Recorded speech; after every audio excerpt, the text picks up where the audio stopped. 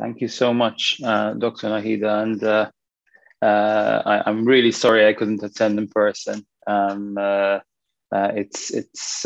was really the previous speakers were absolutely excellent. I really enjoyed those presentations, and I'm privileged to be able to sort of come and give my humble contribution to this exalted panel of speakers.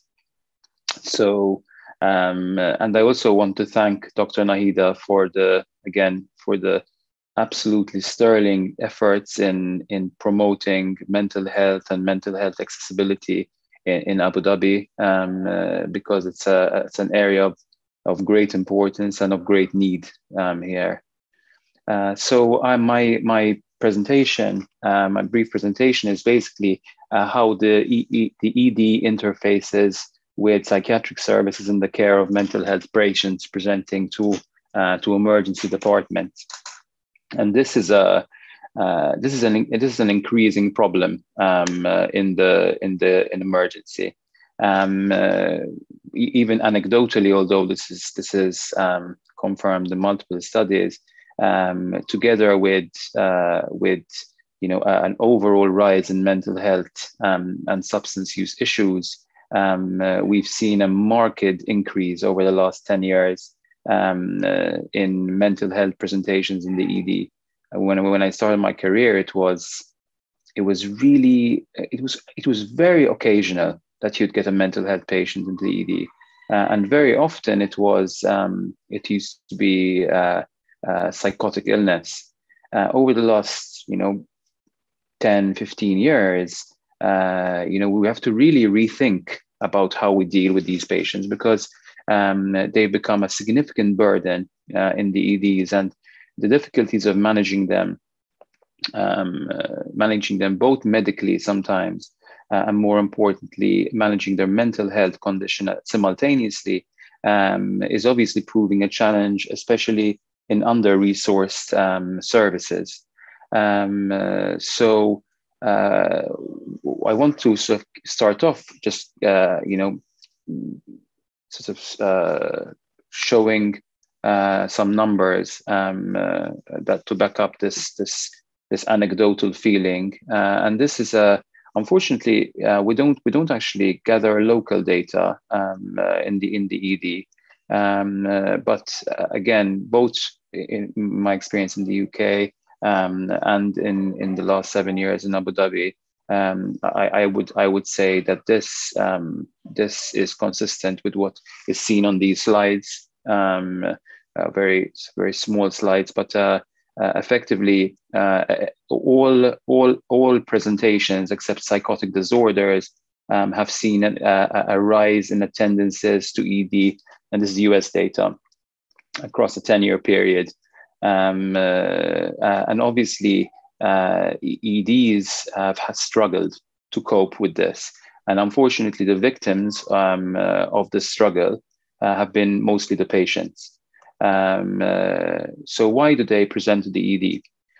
Again, because primarily because either they or others identified them to be a potential danger to themselves or to others. Or, as often is the case also, it's a cry for help. So again, in the UAE, we often follow EMTALA sort of advice when it comes to the way we view these patients.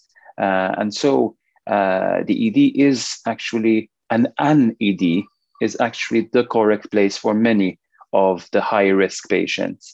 But what do we do in the ED, and what is the best model? What models have been explored to deal with this rising problem? Now, based on these 6 principles of emergency psychiatry that were highlighted by Scott Zeller in 2010, this is sort of what we do. This is what we should be doing. And there are some things we do very well, and there are some things we do very badly. And when I say we, I mean a sort of standard ED. because it is having dedicated psychiatric EDs, the models of which I will briefly go over later. It's quite a luxury in reality. In the majority of the world, even high resource countries, the standard ED is what you get, often with outreach services. And I think the biggest problem with the standard ED is the 3, 4, and 5 principles. These become increasingly difficult in an ED setting, and hence various models of care have emerged to try to address this. So what does a standard, a medical ED, so to speak, do well? Really and truly, the only role for the ED itself, the only thing it does really well, in all fairness, is provide an accurate and rapid workup for organic pathology. This is the one thing that the ED really should continue to contribute, because our experience with dealing with acute organic pathology makes ED physicians quite good at knowing what to order and what not to order, and this is supported by the literature. It also provides an easily accessible place of safety that's open 24/7. And so it provides a place you can bring anyone at any time. You could say it provides a rudimentary assessment of mental state, but unfortunately, my experience with EDs is that this is very idiosyncratic to physicians. There are some physicians who are very empathic. They have developed their own understanding of what a mental state examination should look like, and they reach out and try to develop a rapport with the client. Most ED physicians' personality is not suitable for this, and so I find that we often have a poor understanding and disposition towards mental health patients, and we often have police and security, which is another potential advantage. However, what a standard ED doesn't do well is much more actually important, I would say, at this point in time. There's generally poor staff training and education, especially physicians, I would say. And often the nursing staffing does not allow you to guarantee suitable levels of nursing observation. It's very uncommon that you have sufficient ED space, and primarily because EHS or health and safety legislation requires the developers of ED mental rooms designated for mental health to fulfill certain criteria. For example, having 2 doors, which can be quite tricky to fit into a plan. There's an overwhelming amount of audiovisual stimuli, and that obviously can make patients much more agitated. There often is a lack of established clinical guidelines to guide otherwise relatively inexperienced physicians. And one of the biggest problems probably is that there is a tendency for the wrong type of approach to tranquilization, resulting in frequent physical restraints and medical tranquilization,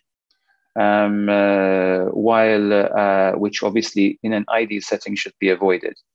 Now, what I referenced earlier is what does the ED uniquely offer that a psychiatric setting doesn't?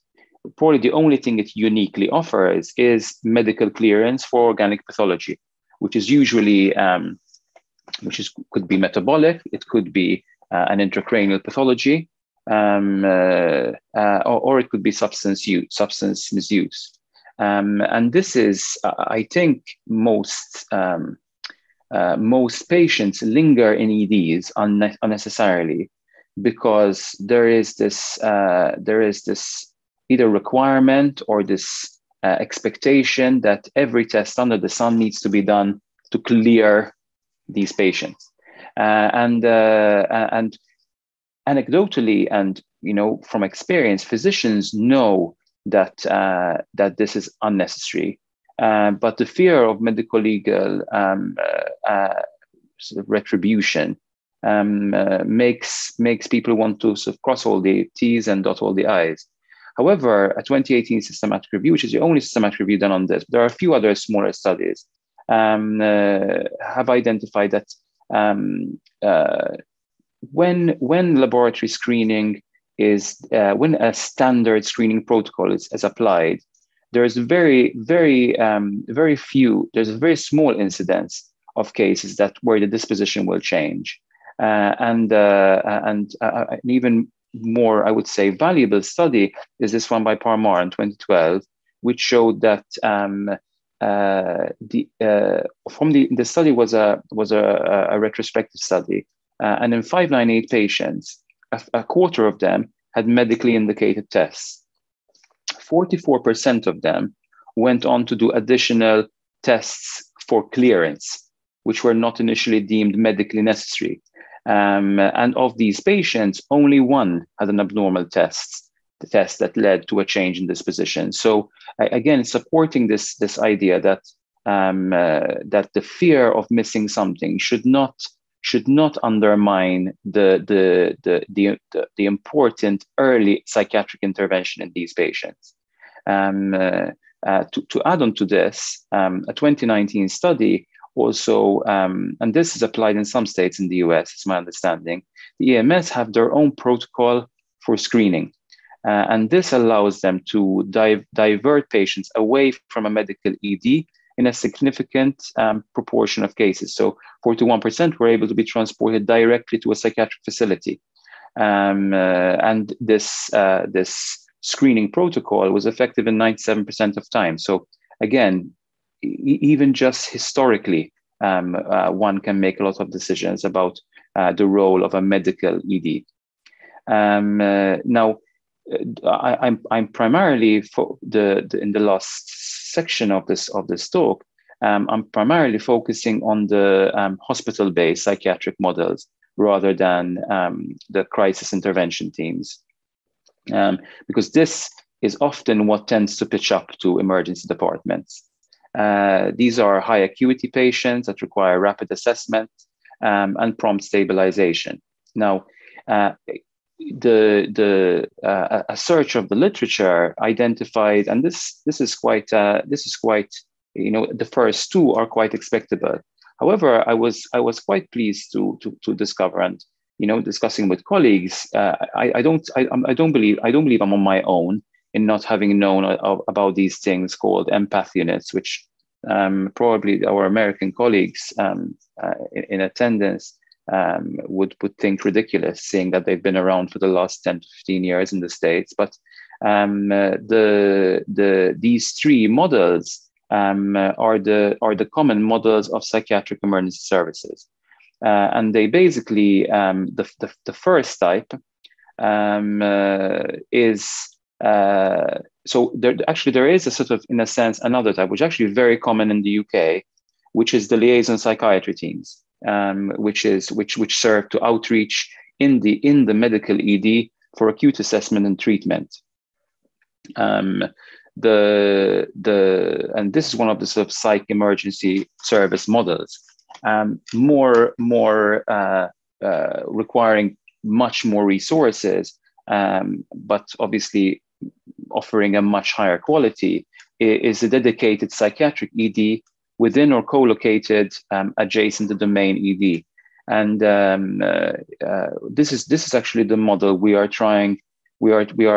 aiming for in our forthcoming ED refurbishment, a sort of psychiatric precinct that at least allows resourcing at an audiovisual separation from the rest of the ED in an area that's resourced independently. And I think this is a really great model if it is at all possible. The units could also be off-site, requiring medical clearance. But one floor plan I found of one particular one shows it to be annexed right to the ED, separated by doors, and offering a dedicated space for the patients. And obviously the proximity to the ED allows the psychiatric team the confidence that if the patient deteriorates medically, the medical ED is right outside the door. So this is a major advantage. I think it's a really great baby step towards moving away from psych rooms within the ED to taking the psych room to its own precinct, to its own area, to allow a better environment and resourcing for the mental health presentations. And the co-management model of care is one very effective model of staffing, which lends itself both to a normal ED and a psychiatric ED. The study in 2013 highlighted a significant benefit in terms of length of stay, in addition to other outcome variables. However, what the key difference to those people who know what a standard ED care looks like is that the co-management model requires very early, very active, and quite senior engagement of the psychiatric team and liaison service in the care, as opposed to the standard, shall we call it, care, whereby ED physicians rule out all medical pathology until its conclusion. Then patients are reviewed by residents, and then they are consulted. And a lot of the care ends up being through consultation rather than through active assessment by senior physicians. The more sophisticated system of a dedicated psychiatric emergency service is sort of one step further to this, where you have a hub of a dedicated psychiatric campus, which serves multiple medical EDs. And obviously, the key here is having a very robust interfacility transfer service with the right care being delivered in the right ambulance. But this again would be a very high resource model.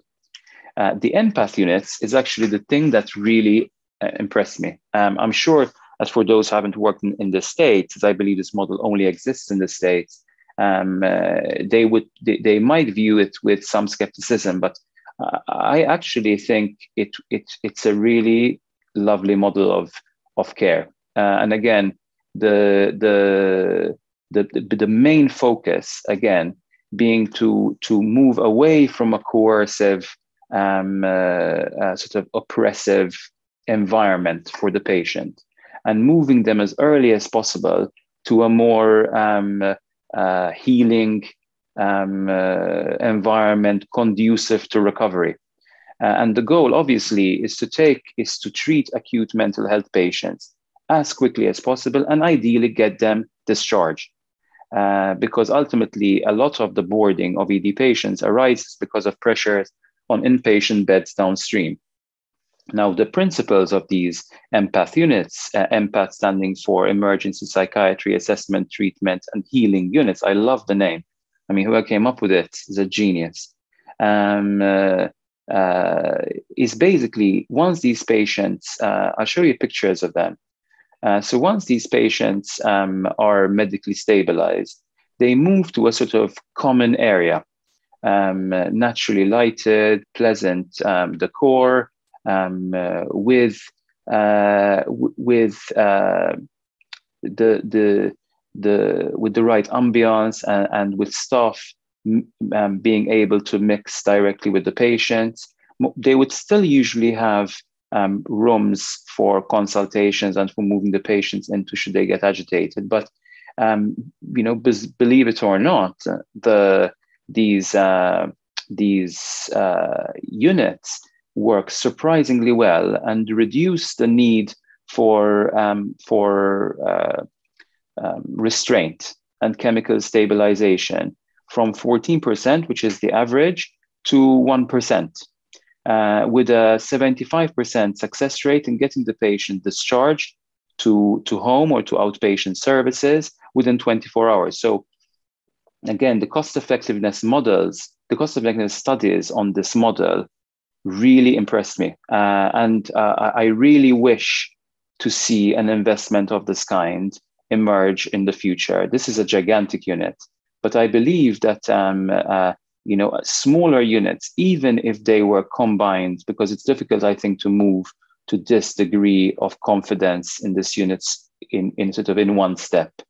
But if sort of a hybrid psychiatric precinct were created with beds, but then the ability to release the patient into a secure open space, I think that would be a really great sort of hybrid model. And the data seems to support this. I think that's the end of my time. I'm really truly grateful for being given this opportunity to share this, and it has been a real learning experience for me as well, as we set out to try to improve emergency psychiatric care in Abu Dhabi. Thank you very much.